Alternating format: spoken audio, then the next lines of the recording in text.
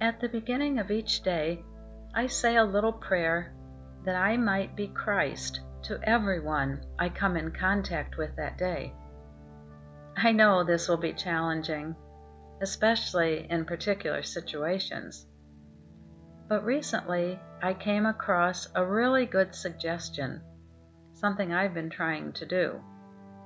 It's to really try to see the other person as that person sees herself or himself, or to try to think of the other person in the same way that person thinks of herself or himself.